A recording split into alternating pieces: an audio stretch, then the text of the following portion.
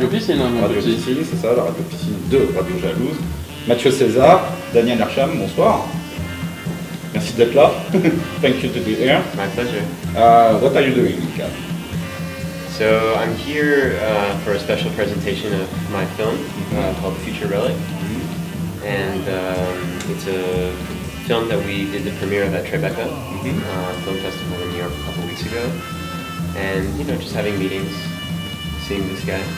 Yeah. You work together? We've never worked together. We have a funny story about how we came to know each other. We know some of the same people in France, and we were introduced by email, and we kept trying to find each other in different places, and we never aligned. And then he was hired to shoot some portraits for a magazine, and he came to the studio, and at the time I had been making these objects, which are cameras cast in geological materials. So imagine, you know, this camera remade in volcanic ash. And so at the end of the shoot, Mathieu handed me his camera, which was a Leica, and he said, "I want you to have this. Give me a version back in ash." And the thing, this was like a really important camera for me, because it was the first camera where when I get my first job, when I start photography, and it was really my L'objet fétiche. my heart object. And the good story is, like, when I start photography, I was without camera, and You were without camera? yeah, I get some friends. No, but I get some friends' camera, but I don't have any personal camera. And I was impressed by the object of the Leica. And You're still on a Leica. yeah, I'm still on Leica. And then, like, I asked the only one guy who owned this camera. It was like Thomas Bangalter from the Daft Punk. And I sent him an email to say, okay, I know only you who have this camera, except the guy from the Leica store. So I prefer to ask you, what do you think about this camera? If I have to buy a Canon or whatever, blah blah. And he sent me like an email like that to say, you have to take this camera.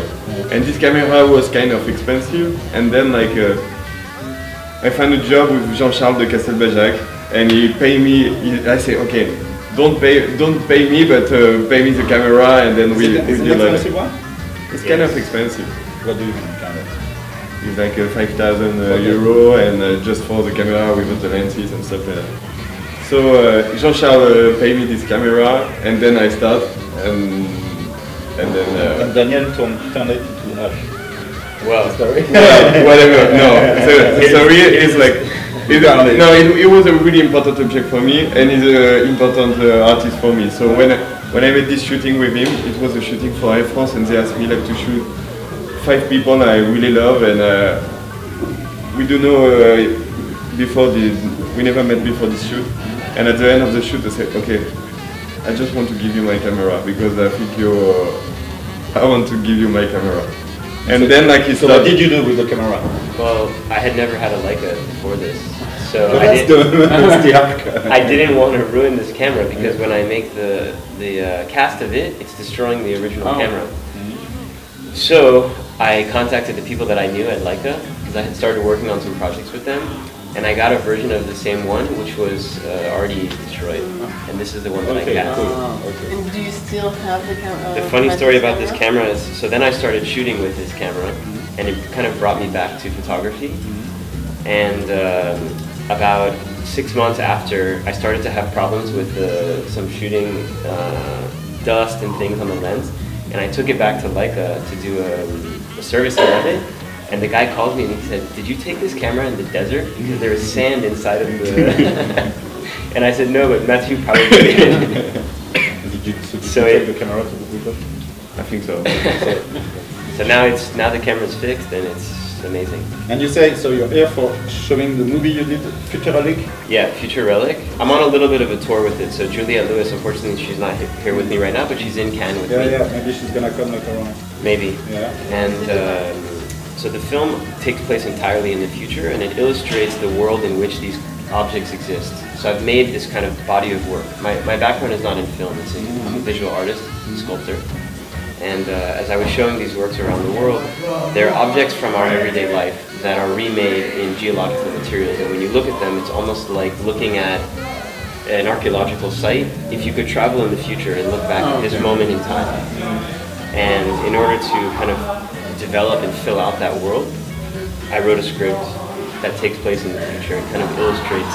It's a long movie or it's a feature film, which I've broken into 9 parts, and I've made 4 of them already. And I'm releasing these parts individually, and then the complete feature will premiere next year at Tribeca Film Festival. How long the future? 90 minutes, about. Yeah. So it's people in the future that find back objects of the past? Like, I don't know, in the finale of Planet of the Apes, the original, it's a bit like that, they found the doll and they say, what is it about? So that's the idea? Yeah, exactly. Okay. And so what objects besides the... I've made so many. I mean, other cameras, a lot of things related to technology, computers. And recently I started a new body of work. I'm going to have an exhibition with Emmanuel Peritin in New York in the fall. I mean, I've worked with Emmanuel for the last 15 years. And this new exhibition is cast clothing from sports, but I've removed the figure out of it. So imagine a jacket of a baseball player where you read the form of the body inside, but it's totally hollow. And the material is ash or crystal, these geological materials. So it has this kind of impossible thinness to it, yet the detail that the crystal is taking is, you can see every stitch, every detail on the fabric. So this is where the work is going. Let's get back to the future movie. What is your future looks like? A crisis future or everything good again? Or is your future? And what date? So the film begins around 2045, and yes, there's an ecological issue, the solution to which involves the alteration of the moon. The alteration of the moon? Yes, this is part of the story. Okay. And space has been something that I've been very fascinated with, NASA. This is something that we share together. And the film it's not dystopian. People are still around, but there are things that have been altered, and it alters people's consciousness. There's a kind of psychological disorder that occurs from this alteration of the moon. And I've selected, architecture plays a huge role in the film. It's almost a character in itself. And I've shot in some really amazing locations. It's funny because this house reminds me of one of the locations was a John Lautner house in Los Angeles. Which has been used in many films. It was in The Big Lebowski. Yeah, okay, it's the one. I made a shoot with Daft Punk. You made a shoot, and the air sleeve was. I guess. Xavier Vélan made something too. Okay. Yeah, so this was one of the locations, and another one was a building that was designed by Ara Saarinen in 1962 for. It was the original Bell Laboratories in the U.S., and this was a government research facility for scientific advancement. And in the 1990s, the government basically defunded it, and this building has been abandoned for the last 15 years. It's incredible. Yeah. Where is that? It's in Holmdel, New Jersey, but enormous in scale. Where the place where they did the nuclear bomb or things like that? No. No. Okay. I read it. Maybe there's definitely some weird. I was able to go and see some of these spaces, and there's a room which. Supposedly the CIA built this room, and they were trying to capture lightning, and the room is completely massive, but it's static free. So all of the bolts and everything is all made out of plastic. No metal. What is your favorite futuristic movie? Do you have one? I tend to like the films that don't portray it so far from our present, and the ones that feel the most accurate. I really liked Her. Spike Jonze film, because I felt like the idea of the future was very pedestrian, kind of ordinary, and it didn't feel too far removed. You got a show, sir? Well, I have a show currently at a museum in Cincinnati. It's called the Contemporary Art Center. Also a very challenging piece of architecture, designed by Zaha Hadid. You can imagine him trying to create a show of work which requires minimal architecture in a space like that. And then the film will be, I'm going to Istanbul on Thursday, and the film will be shown there next weekend, part of the arts festival in Istanbul. Okay, thank you guys. Thank you. Thank you. My pleasure. To the future. To the future.